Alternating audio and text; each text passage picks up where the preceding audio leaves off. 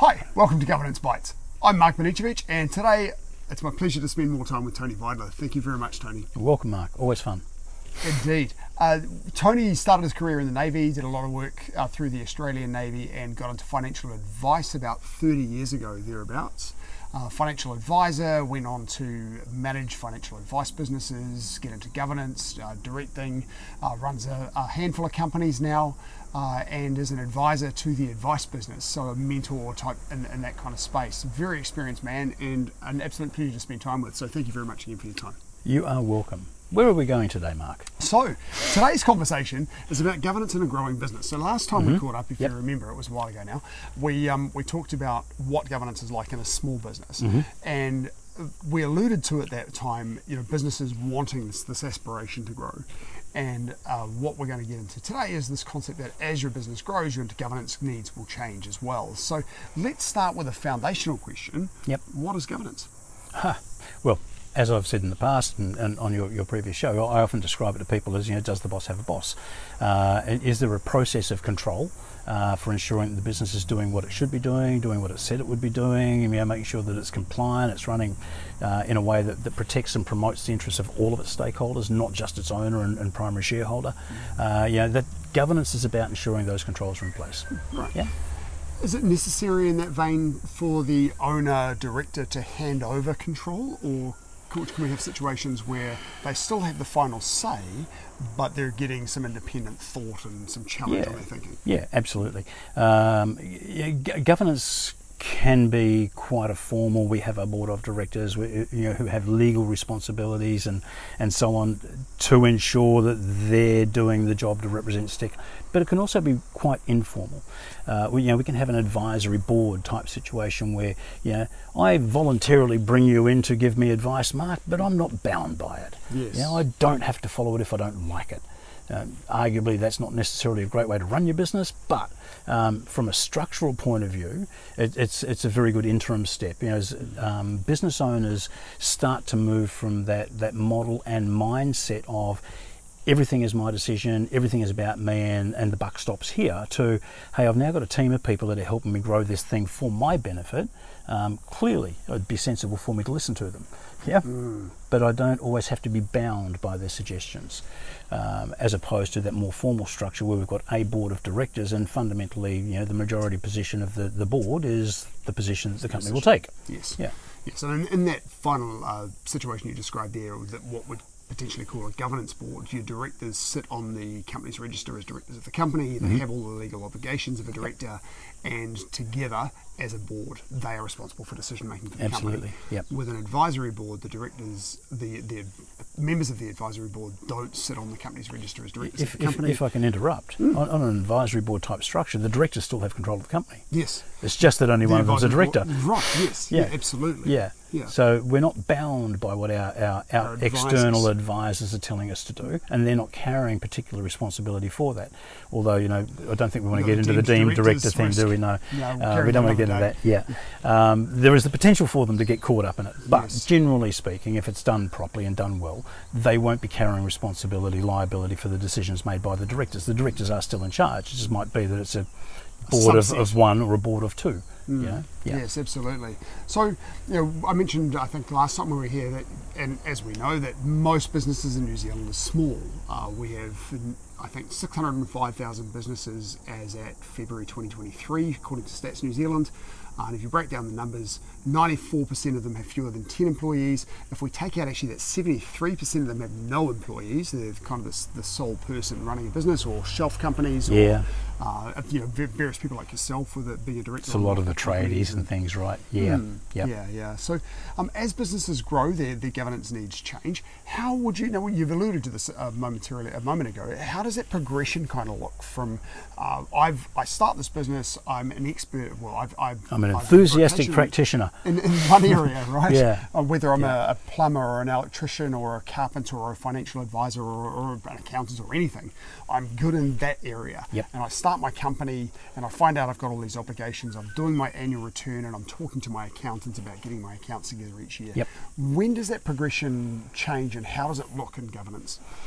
Yeah, generally speaking, and the scenario you described is very typical. Whether that's an IT contractor, a tradie, a financial advice business. We start off with an enthusiastic practitioner who wants to be able to play golf on Friday afternoons and can't work on the corporate payroll anymore. Whatever their motivation is, it's something like that. So they want to take control, without really realising that they're doing it. They more often than not begin with some outsourced management straight away. They outsource a bunch of financial decision making and preparation work to their accountant, and they outsource a lot of stuff to their lawyer. So they start to outsource some of the management functions automatically. The logical progression, therefore, is that they increasingly outsource management functions. You might start to bring in a practice manager now because we've got some staff, and so on and so on. So we start to outsource functions of management, which is what then invariably leads to, and now that we've got some structure and some scale going on around us, we actually need to bring in some additional knowledge base that we don't have to make these things work properly. Mm-hmm. So the outsourced management tends to be the first step towards the how do we go down a governance path. Now, a lot of small businesses, of course, just stay with I outsource my financials, and that's that. But those that are trying to grow and bring staff on and increase business lines and market presence, they increasingly are outsourcing, whether it's through outsourced administration or outsourcing to IT companies and so on and so on. Then you start to need different sort of knowledge bases coming in to help you manage that, which is when we start to go down the I'll bring in a consultant, or I'll bring in that consultant on a more permanent basis. I'll call that an advisory board member. In fact, geez, that one's so good, I might actually get some ongoing mentoring from that person. Mm-hmm. And they start to teach me how to fish. Yes, yeah, and then that will frequently turn into, this would be a good permanent sort of role for you to have here, and that's when you start to move into the advisory board thing. So the evolution tends to come from that outsourced management through, mm-hmm. And then at some stage they get to a point, if they're aspirational enough, they get to a point where they go, now we'll formalise that advisory board thing, and I'll make those people take some responsibility too. Yes, yeah. Right. Yeah. And then from there, some of them may go onto a governance board, yeah. But they'll be in the minority of businesses that have larger numbers of employees, for example. Yep. I would also wonder whether many cases, most people who go into a business would be talking to friends or somebody to get feedback quite often. So you often start a business, and quite early on you'll have some informal mentoring. Yep. And at what stage would you recommend moving from an informal mentor to a more formal mentoring arrangement, where you find somebody you think, actually sitting down and having a conversation with this person every couple of weeks or once a month, yep. And then maybe structuring an agenda around that conversation is adding some real value to my business? When would you suggest that happens? When you've got a solid platform. That's my short answer. When you've got a solid platform in your business, and a solid platform is, we're now at a point where we know our business model works, and we know how to get new business, new clients, whatever, through the front door, with a high degree of certainty. We've got our system or our process for how we ensure that turns into clients or business that sticks with us. So we've now got a solid business model that's working. Mm-hmm. That's the time when you've got to start making the decision about, do I just want this to be a cash cow that just works this way forever until it doesn't, and it gets superseded by technology or Amazon? Or do I actually want to start moving and getting ahead of the trends and the times, in which case, clearly I don't have enough knowledge to do that, otherwise I would have done that already. Yes. I now need to start bringing in exits. So it's that solid platform where you can have some confidence about the business's ability to carry on. Yeah. So now this is a lot of the work that you do actually in advising businesses. So yeah. Working with businesses, how frequently should a business meet with their mentor, and for how long are those meetings? Okay, so meeting with a mentor would be a different answer to meeting with an advisory board. Okay. Oh yeah, absolutely. So let's take a single advisor first before we talk about an advisory board. As often as necessary. That's the answer. When you're still in small business stage and you're trying to grow that business, and you've got to the point of recognising that actually it needs more than just me and my technical skills. Frequently talking to a mentor multiple times per week is a useful thing, but it tends to be much shorter, sharper, more focused conversations. We're dealing with a particular problem, a particular question. Help me on this one. I don't know enough about this. Mentor, if it's the right mentor, or you've got a series of mentors with different skills. You pick your person, ask your question, deal with your issue, move on. That informality and frequency of contact is often then superseded as, you know, you start to acquire the knowledge and the skills for what I should do around staff management, for instance. I now don't need to sit down with these guys for, you know, more than once every 4-6 weeks type thing. And generally I'd go on a relatively informal structure, meeting in a relatively formal way once every 6-7 weeks is about right. Yes. You know, it gives you sort of 6 to 8 meetings a year. Pull things together and think more broadly about the business and make sure things aren't being and stay missed. focused on the bigger things and not getting caught down in the management stuff. Yes. Yeah. And I think you've already said that once the business starts to get a solid foundation and kind of a repeatable type of flow and some systems and processes in place, then it's probably around the time that you want to establish more formally an advisory board. If you want to grow, yes. If you want to grow, yeah. And as I say, often the founders will be making a lifestyle choice, and growth is not really their ambition. Yeah, sure, they want a little bit of growth to make sure they're staying in front of inflation or whatever, but growth is not really their thing. Yes. Freedom is their thing. Yes, absolutely. And that's okay. But even if freedom is your thing, I'd still go, there's still a whole bunch of things happening in the world around you in compliance and law and that you're not necessarily keeping on top of.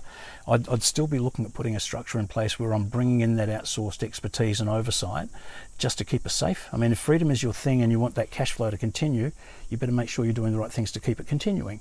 Yes, absolutely. And I think another thing I would say about this whole process of working with a business mentor or a range of business mentors is, you'll come to a point where you should realise that a particular mentor, you may have outgrown them. Yes. And it may be time to find a different mentor. You should, absolutely. One of the things that I frequently say when I'm talking to people about coaching, which is a little bit different to mentoring, but fundamentally the same concept, is that you're engaging this person to take you from point A to point B. It's not a marriage, right? Yes. This is not a forever thing. No. It should have a logical conclusion. So where are you now? Where do you want to be? Is this the right person to help me get from here to here? Yes. Then once I'm there, cool. Who do I need for the next bit? Yeah, and that's absolutely normal in business. You see that all the time in institutions. As institutions evolve, a CEO will be the right person for the next 3 years to take them through this part of the journey. But then we need a different skill set to take it beyond that part. Yeah, it's exactly the same in small business. And you kind of hope that a good business mentor would be the sort of person that would say, actually, you've reached the end of my usefulness. Let me introduce you to some people that can take you on the next stage of your journey. But don't rely on that. No. As a business owner, you have to be the person that recognises that that person has been. I'm really grateful to what they've added to my business over the last few years, and now I need a different skill set. Yeah, I agree with both your points. Good mentor, good coach, good advisory board member, good director for that matter. Some of the best directors I've seen, particularly in the independent space, independent directors, they're very good at going, you should not have me here any longer. You need this instead. That integrity that goes with having the wherewithal and the confidence to go, your business needs this and I'm not the best at it, is something that you should ideally be looking for, but you can't count on it, as you say. But equally, business owners, and if I was to criticise a lot of small business New Zealand owners, and this is me very much becoming an Australian for a moment, right? They're often not willing to make hard decisions.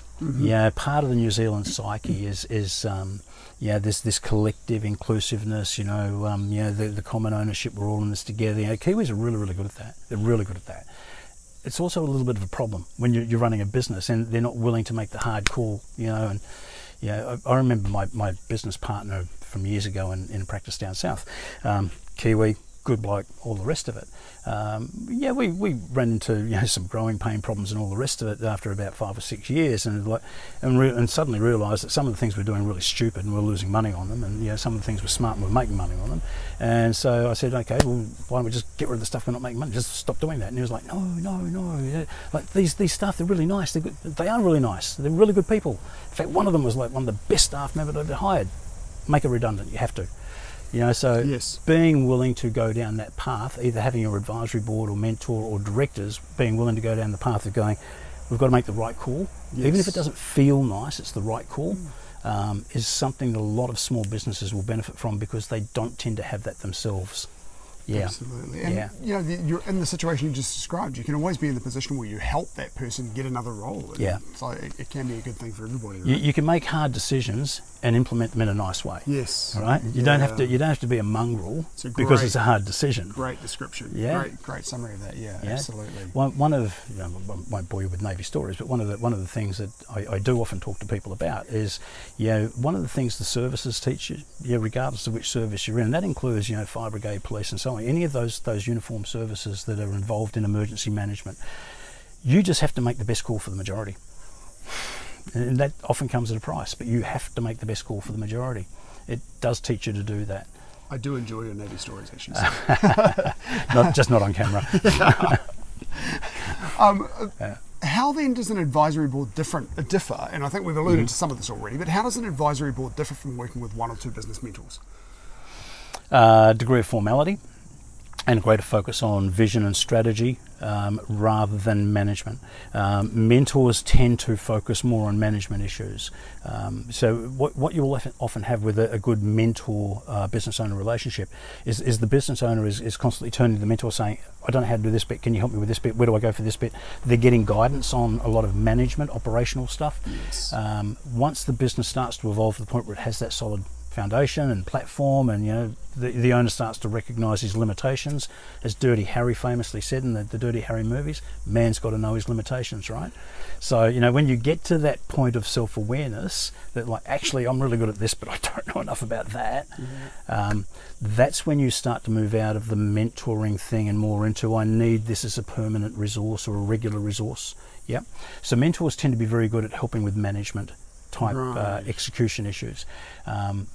The advisory board and onto the more formal governance structures should be more focused on strategic execution of the pursuit of the vision. Right. Yeah, absolutely. Well, that's awesome. Thank you very much. I've got one final question for you. What advice would you give to somebody who's embarking on a journey as director? As a director, I would go, first thing, be real. Be real. You're not God's gift to the business. You're just not. You do come across these directors that think that, my CV makes me absolutely fantastic. They should listen and do everything I say. Rubbish. You always bear in mind, the business owner actually knows more about how their business works than you do. Absolutely. And they do. They know way more than you do. So keep it real is probably the first point. The second thing I'd say is if you want to go down the path of becoming a director, particularly to directorships outside of your core industry experience, you've got to work hard at increasing your body of knowledge. You've got to broaden that.